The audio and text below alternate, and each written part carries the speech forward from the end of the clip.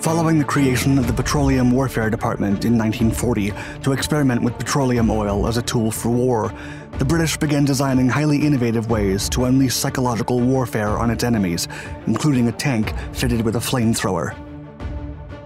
Their reasoning was that if an already imposing Churchill tank with its 45mm gun and thick armor was not fearsome enough, a modified variant with a flamethrower would surely become the thing of nightmares. Simply dubbed the Churchill Crocodile, this tank replaced the original machine gun with a devastating device that had a range of about 110 meters. Powered by a heavily armored trailer that housed the fuel and gas, the flame projector quickly became the worst fear of any entrenched German garrison on the Western Front. In fact, the Crocodile was so dreaded that there were more Germans that surrendered than those who succumbed to the colossal flamethrowing tank.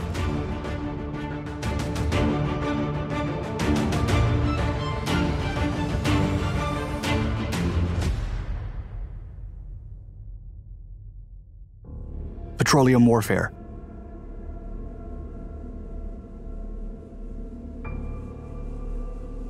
Following the Dunkirk retreat of 1940 and the subsequent surrender of France, the United Kingdom was left to fight the Third Reich forces on its own.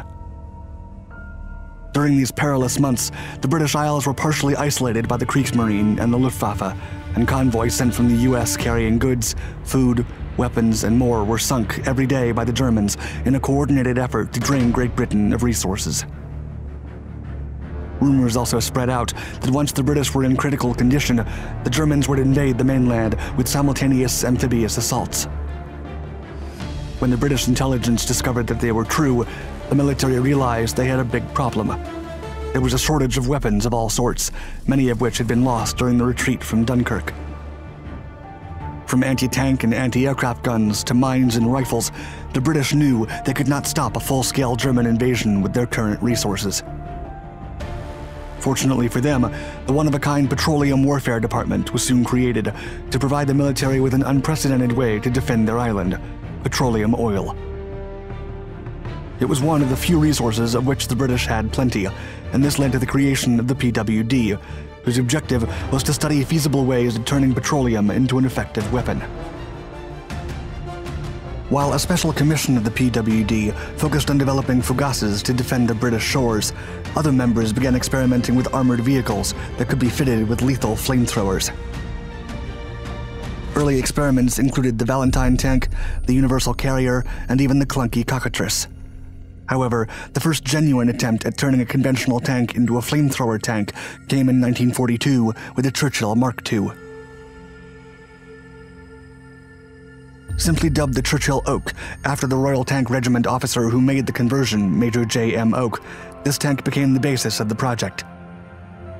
The Oak featured a pipe apparatus with a fuel tank placed at the rear. This was linked to a Ronson flame projector located at the front left hull, leaving the right-hand machine gun without any obstruction. Only 3 prototypes were produced, and they were named the Boar, Beetle, and Bull.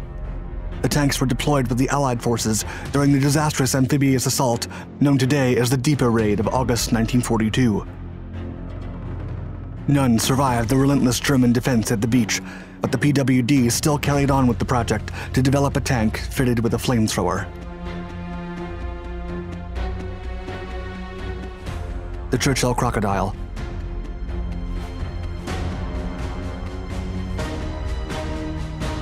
The PWD issued a request specifying that future conversions would have to retain the Churchill tank's main armament. It also called for a minimum of a minute of flame with an effective range of at least 80 yards or 70 meters, while the fuel had to be carried in a jettisonable trailer. A new variant of the Churchill Mark IV, dubbed the Crocodile, was fitted with one of the flamethrowers, and General Percy Hobart was so impressed that he pushed the project forward. The Crocodile would become one of Hobart's funnies, the name given to many special tank projects the general was involved in.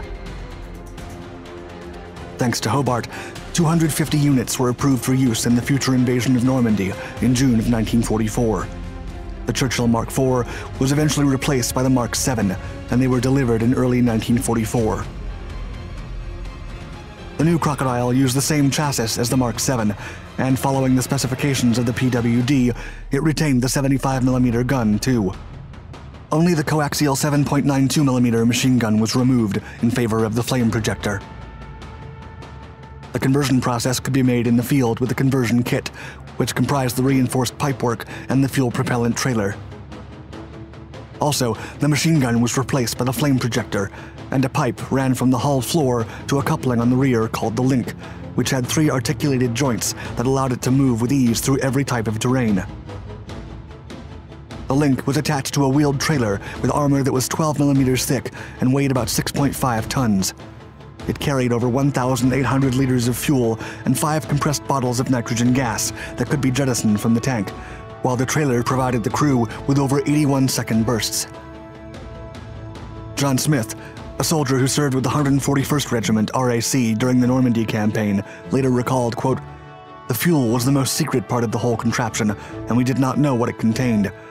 In appearance, it was a congealed milky white jelly.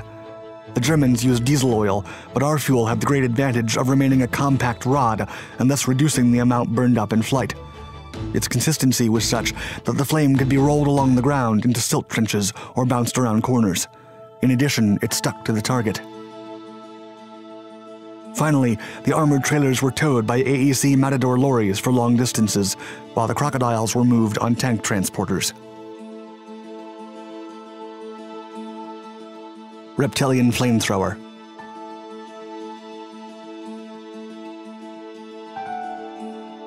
The tank's flame projector had a range of around 120 yards, or 110 meters, and the flame was ignited by a spark plug that came from a spray of petrol from the external tank. The operator could spray short bursts of burning fuel into the objective, or spray it with fuel and then ignite it with a quick lit burst. During a September 1942 demonstration of the Crocodile's projector, Lieutenant Andrew Wilson wrote down how it worked, quote, "A little burst of fire, like a struck match above the nozzle, tested the spark, and the tank began to move forward. It went towards the first target, a concrete pillbox. Suddenly, there was rushing in the air, a vicious hiss. From the front of the tank, a burning yellow rod shot out. Out and out it went, up and up, with the noise like the slapping of a thick leather strap. The rod curved and started to drop, throwing off burning particles. It struck the concrete with a violent smack." The lieutenant then describes how over a dozen yellow fingers leapt out of the point of impact, making their way through cracks and apertures before engulfing the entire pillbox in fire. Then, clouds of queer-smelling black smoke emerged. An instant later, the flame shot out from the back of the pillbox, fanning like a blowtorch. The effects of well-placed bursts were devastating against German bunkers or machine gun nests. All it took for a small, compact space to get lit up was for one tiny burst of fuel to make it to the inside and get instantly ignited by the flames. The British produced over 800 Crocodiles, of which 250 were destined for the war in the Pacific. The rest began to slowly arrive in waves after the Allied forces breached the Atlantic Wall following the Normandy invasion.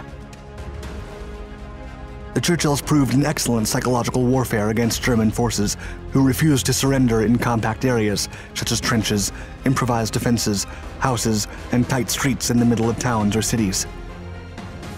More often than not, the fear factor broke the usual German discipline, and the garrisons preferred to surrender rather than get burned.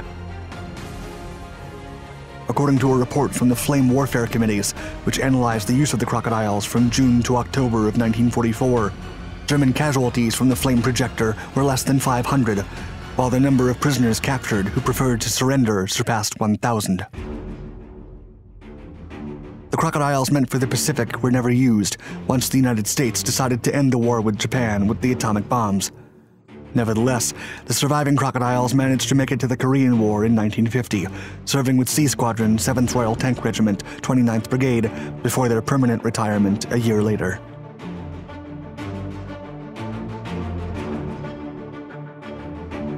Thank you for watching our video. Please like and subscribe to our Dark Documentaries channels to find more exciting historical content. And let us know in the comments below what you think of the Churchill Crocodile and its devastating flamethrower. Do you think it really made an impact on the battlefields of Europe? Stay tuned.